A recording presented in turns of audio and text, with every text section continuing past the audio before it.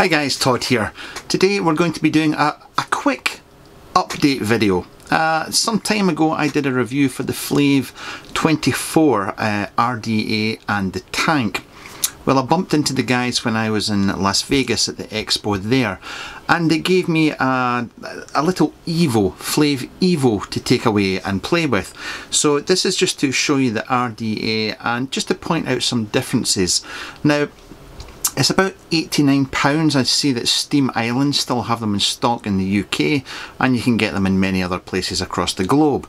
But essentially, it's a smaller version. It's still 24mm in diameter, but it's a little bit shorter. There are some differences inside as well, but I'll point them out as we go along. So, up close section. Packaging remains pretty much the same. We have Alliancetech, we have Alliancetech, and we've got Evo 24. On the front you'll find a serial number which should match up with the ATI itself. Inside you'll find your device. In the bottom of the box you will find a standard 510 pin. It came installed with the squonking pin. You've got spare post screws and spare O-rings. The ATI itself is, once again, we're about 24mm in diameter, but this time I think it's only about 20mm in height, not including the drip tip or the 510 here. I think the previous one was about 24mm in height.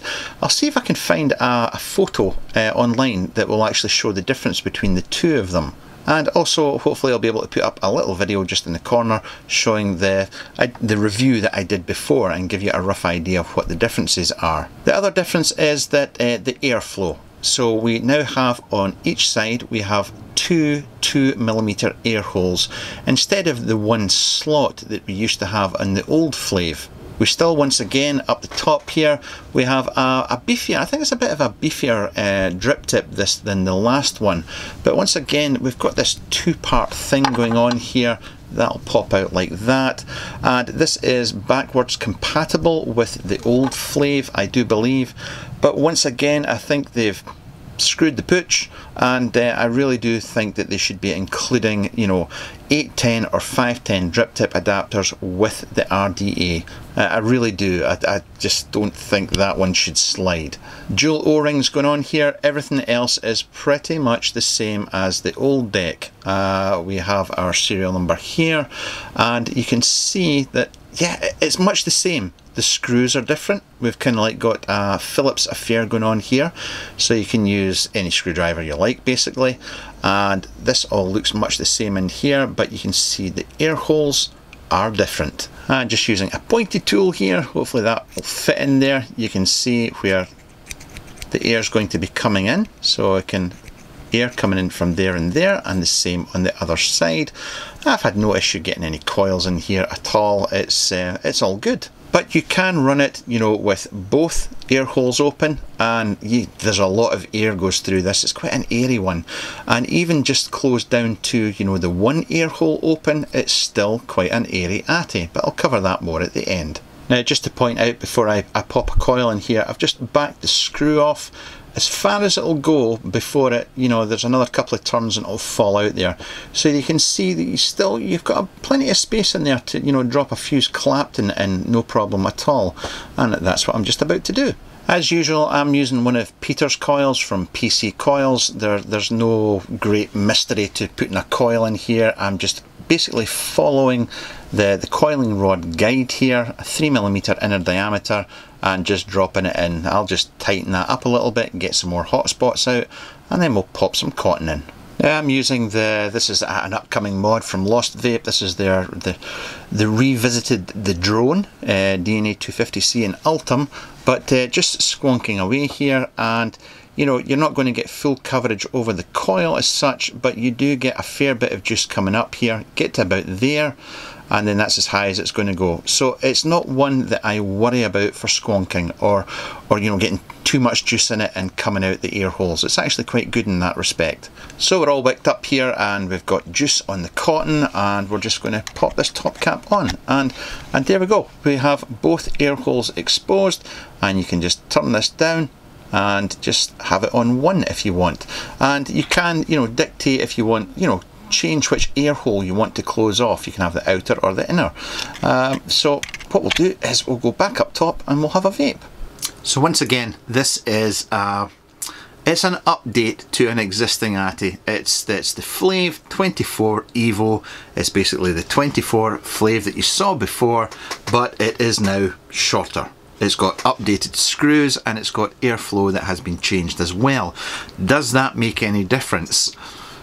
It's been a while since I've used the FLAVE 24. It's actually the FLAVE 22 was the one I last used, and I will say that with the single air hole open in this, flavour wise, I think it's closer to the 22 than the old 24. That would be my main one. That'd be my main point to make on this. It is a good RDA. There's no two ways about it. It is a good RDA. With both air holes open, so you've got 4 2mm air holes open, it's airy. It is an airy little bugger, this.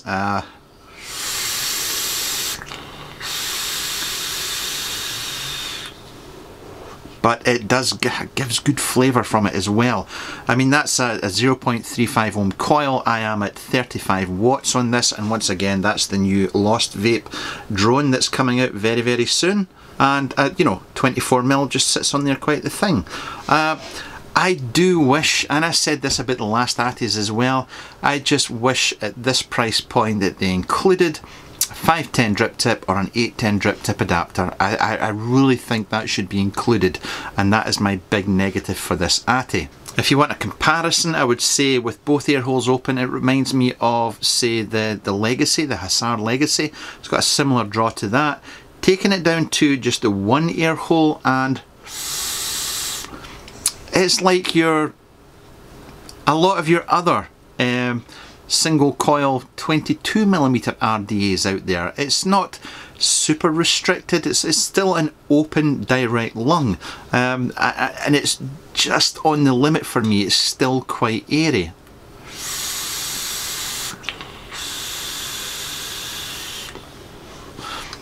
It's not bad. I mean, it's a nice update to an existing ATI. Would I run out and buy it if I already had the FLAVE 24? Yes, I possibly would. If I had the FLAVE 22, I don't think I would. I think I would just stick with the FLAVE 22. But if I had the FLAVE 24, I would update to the EVO. Then that's pretty much my take on it. Like I say, it's just an update to an existing RDA that's already out there. It's got a couple of nice little tweaks to it, but they haven't reinvented the wheel, so don't think that you are missing out on a great deal here. I have to be, yeah, completely open and honest in that one. If you're interested, lots of places you can still buy it. I do know Rob, Steam Island, has still got them in the Isle of Wight. I will pop a link to his site in the description. Thank you to the Alliancetech guys for giving me this. They did give it to me free. They didn't ask me to review it, but I thought it would be nice to just drop a little update and let you know what the differences are. But to you guys, as always, thank you so much for watching, and until next time, bye for now.